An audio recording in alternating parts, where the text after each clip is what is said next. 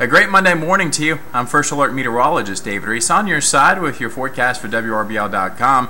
We are looking at even more showers across the western Gulf of Mexico this morning, but they're forecast to stay there for the next couple of days.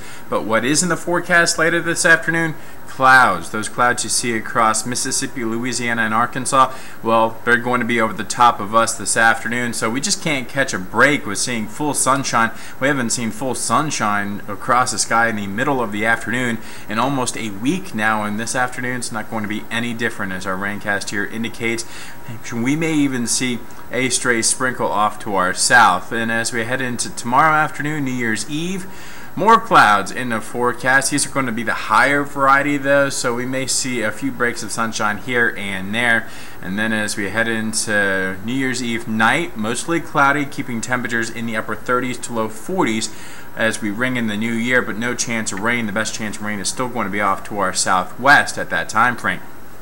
However, that rain that I said was going to stay down there for a couple days, well, it's now going to be on the move come Wednesday morning and be over the top of the southeastern United States late Wednesday night and early Thursday morning.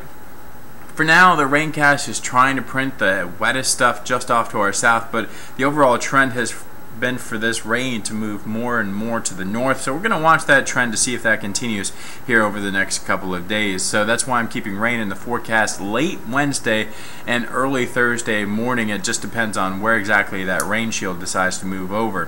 57 degrees is our forecast high this afternoon under a mostly cloudy sky. 58 degrees with high clouds for New Year's Eve. 55 degrees with a mostly cloudy sky New Year's Day.